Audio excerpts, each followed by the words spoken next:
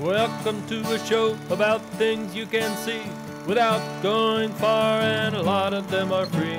If you thought there was nothing in the old heartland, you ought to hit the blacktop with these fools in a van. Look out, they're driving hard, checking out art in their own backyard. Randy does the steering so he won't hurl. Mike's got the map, such a man of the world. That's Don with the camera, kinda heavy on his shoulder. And that giant ball of tape, it's a world record holder. Look out, they're driving hard, checking out art in their own backyard. Look out, they're driving hard, checking out the world in their own backyard. Checking out the world in their own backyard.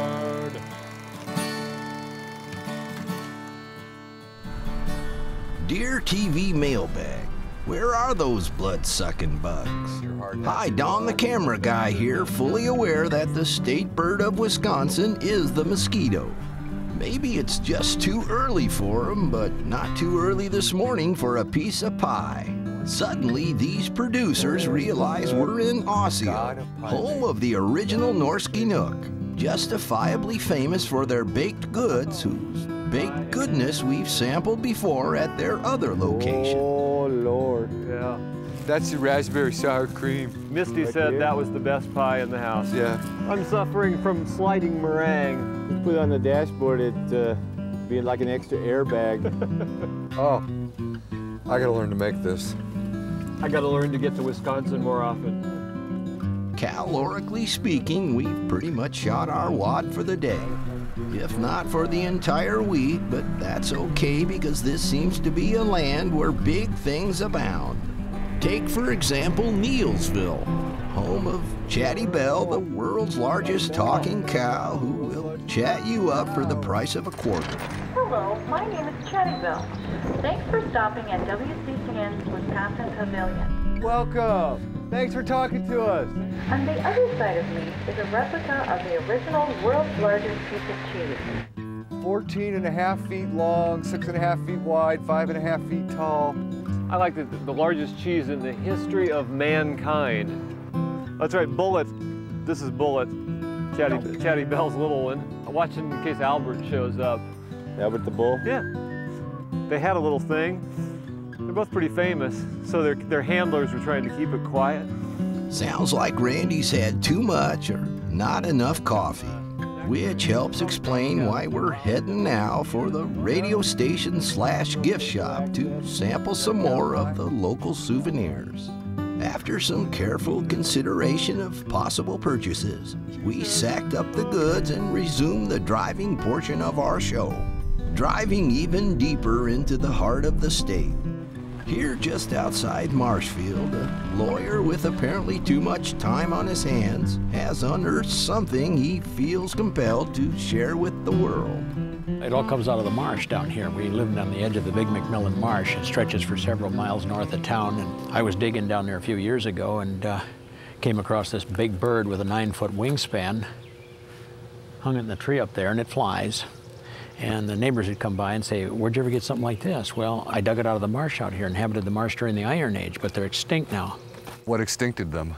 Sometime, I think industrial pollution was one of the causes that came in, and they didn't have any anti-rust solutions or anything, and I think they just corroded away. Here's a real medical curiosity. It's a Siamese twin chain dragon. This is a swamp gator here. This is a positron. See, they're very affirmative birds. And these are the marsh mosquitoes. They were worse last year. This is an ambivalotron. See, they're very indecisive birds. That's kind of like the marsh police. He clears the marsh of riffraff. That's riffraff up on his 4-pronged trident. Have you ever seen a bongbird? No. I always took a lot of time to do things I want to do. I did a lot of stained glass, motorcycling, ceramics, built all my kilns and everything, and just played around. And I always wanted to get into metal sculpture. I always had my welding equipment and that.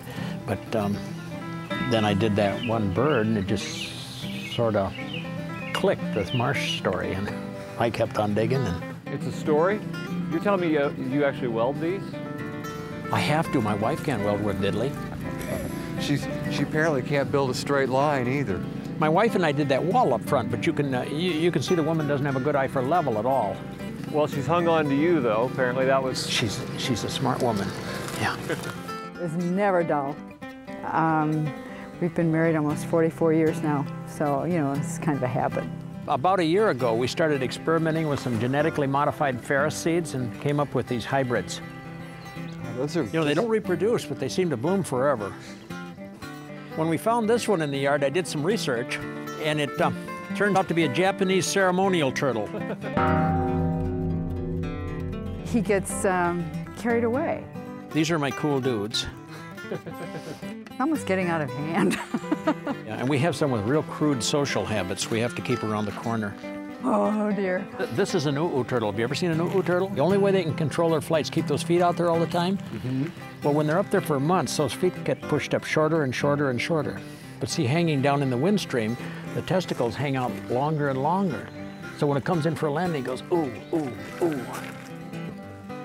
Look what's raised out of the primordial ooze. You get a lot of primordial oohs and ahs. Oh, yeah. Well, suddenly, juristic park makes sense. Juristic. Juristic. But you could be juristic, too, with your previous career.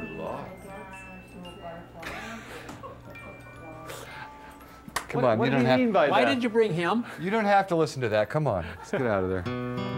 Now, if you think Clyde's really this grumpy, then I'd hate to bust your bubble, but there is no doubt the work he's done on Jurassic Park proves again this state is a world all its own. We were soon, in fact, passing by Rudolph, home of the Wonder Cave and Grotto Garden, which is well worth a stop, though we weren't stopping till Stevens Point. Here on the west side of town, Tony Fladoff's backyard harbors yet another one-of-a-kind homemade attraction we can't resist. Wow. I like this. This is... Yeah, this was started when, about 45 years ago. And with the big fan in the middle there, the big one, that used to be the Whiting Hotel. Yeah, this was in the wall. They remodeled it and everything, they threw it out, so I brought it here. Got the grease off of it and painted it. And put that one fan up. Yeah, one fan and the 4 buggy wheels. That's all I had from the start. Where did the other fans come from? Oh, I was picking them up, and I had an electrician here in the town. He had a lot of fans, so he always gave them to me. And...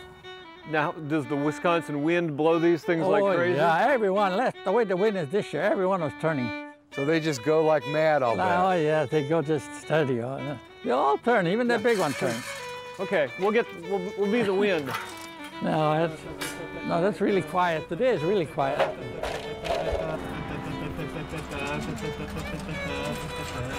It's like a sculpture. It is, yeah. I didn't think from the start when I done something, I thought people happy for some doing foolish thing, but no. I don't know, it's in me. I gotta be busy with all this. Just like my wife, she's busy with dolls, and I'm busy with this. That's why we got old. It's a no-win situation. Now, Tony's town is also known for a golden beverage that's produced here, of which I would be a fan. And for once, it appears I am in luck. Boy, am I thirsty. You said rap. Though all of a sudden, this sign in my stomach aren't getting along so well.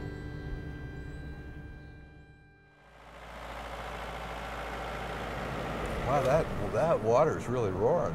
Paper packing, that's what this part of the world is famous for.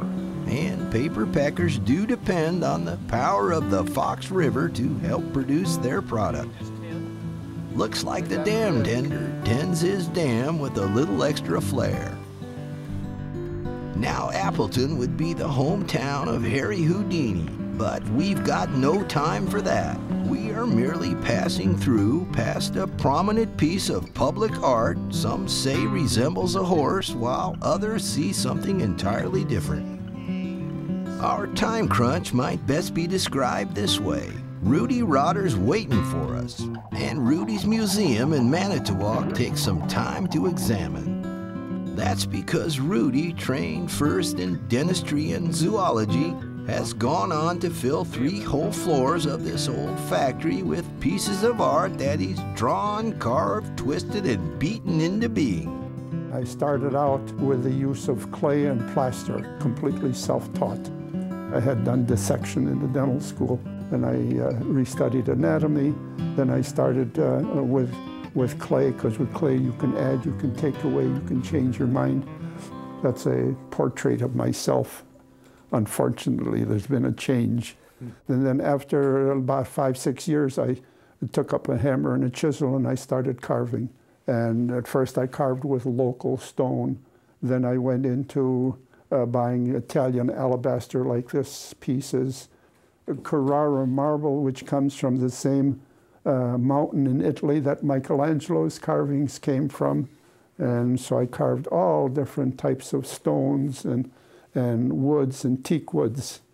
I'm a big family man, as you can see. There are thousands of family, ma, pa, and the kids, as we used to say. I work FBS, fast but sloppy, and I don't... Just like Don. Boom. Sorry. This is an old barn beam. Yeah. See? So I took that. Sometime I'll sit down here and I'll say to myself, Rotter, how in the hell did you ever drag all this stuff and chop it? It took me a number of years just to leave the chisel marks in, but I think that there's such a strength and beauty to the marks of the chisels. But it's kind of a departure then when you get to things like this. Right? Yes. As time went on, my joints wore out. That's what my surgeon, the physician, said. Years of shot putting, discus throwing, football, 50 years of practicing dentistry, 45 years of hammer and chisel. So I was at a loss at first, and then I started looking for different things, and I came upon the trophy industry, and I became enamored with this. These are all trophies, and I take them and cut pieces of wood, put these different colors to reflect the light. See, something like this, for instance, is just a straight piece of metal, excess metal, and I nailed it down here. Then I take and start twisting it. Okay, so and it's the activity of the twisting that turns into these beautiful little things like this. I did a whole series of these called Ancient Egypt. And this is the ancient Chinese temples. I call these all variations on a theme. Rudy, I'm looking around this room and I am seeing, I don't know, I couldn't even begin to count how many pieces. Oh, wow. Where did you find the time? This was my hunting, this was my fishing, this was my card playing, except for a little bridge. I used to play a little bridge. This is a Jell-O mold, and if you look, you'll see this little outer space critter. Mm-hmm. And these are from what again? Foundry patterns, all these red things. You hate to waste anything, don't you? Yeah, yeah. See, these, for instance, are old hospital charts. One thing leads to another. Yeah, yeah. That's the fun of it.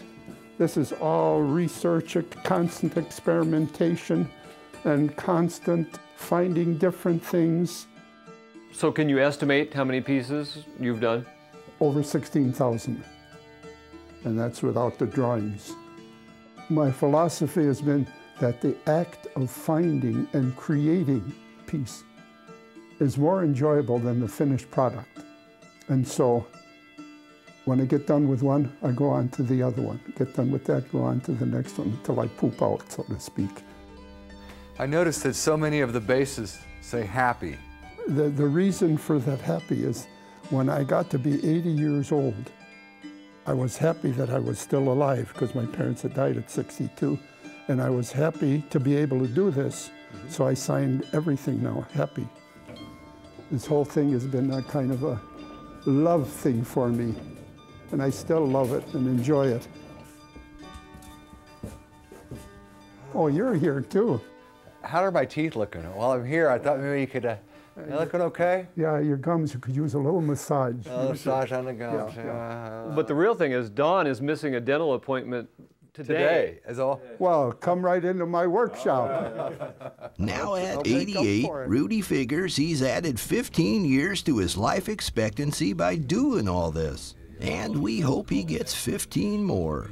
But as usual, our clock is ticking down fast, so instead of savoring the moment, we've decided to sashay on to Sheboygan. Fans of grassroots art and good plumbing may well recognize this as Kohler country. In fact, we'll be checking in with them tomorrow.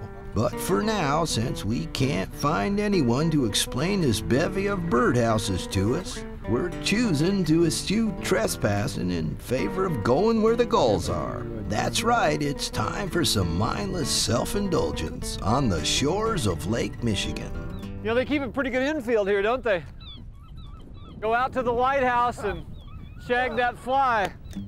You heard of sandlot baseball? Yeah. It kind of looks like the moon here. Ooh. Smelt? Ah, sweet. Guess we're headed for the showers. Hope we won't see any tomorrow.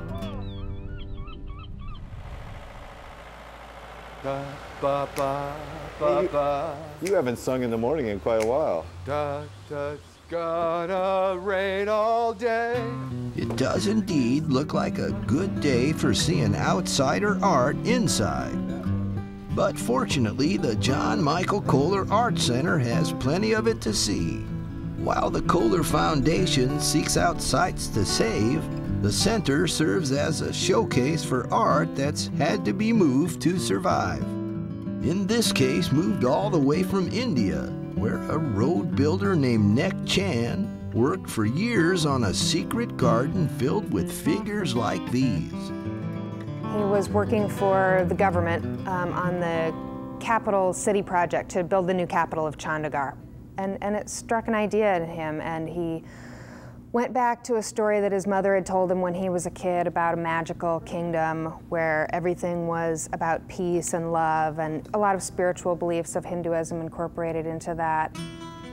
He collected and stockpiled and hauled things out to the site on his bicycle at night for 6 years before he even started building. A lot of the concrete he made is sort of a handmade concrete. The broken dishes came from countless hotels, restaurants, and you can see their markings and their insignias frequently. He's a master collector, and you know, sort of the continuity in his vision comes from his ability to stockpile this stuff until he has enough to do something with. And the bangles that encrust the surface here, they're also, if you see these figures back in the corner, they're made from the bangles.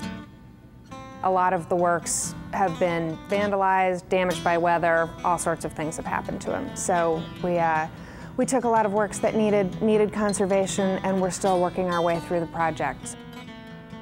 And over in the other room, little things, which are part of, I guess, Wisconsin's lore as well.